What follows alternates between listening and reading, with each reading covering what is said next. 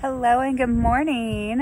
I am very sad that I cannot be with you guys this morning, but I wanted to make sure you knew that I was at the doctor with my youngest daughter, Aubrey, who hopefully will not have to get a second cast on her broken left arm. So, in lieu of our Zoom this morning, I've created a video to remind you guys of some of the tasks that you will be working on independently this morning.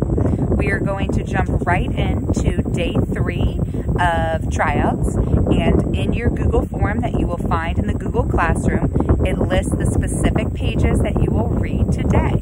After you read those pages, be sure that you are answering the Google form questions and, of course, the meaningful sentences. For math today, we're going to be watching 2 educational videos. We will be working on subtracting in threes, a little bit of regrouping, but continuing to focus on mastering that skill of triple digit subtraction.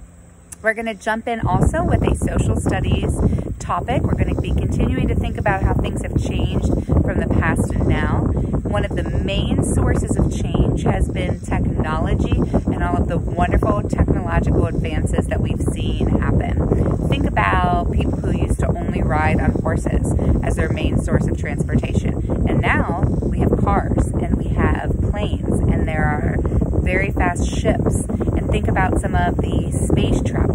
All of those things are possible because of technology.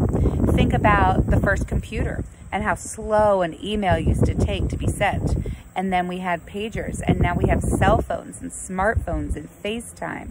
So technology has been a huge source of our ability to make the world faster and to create change.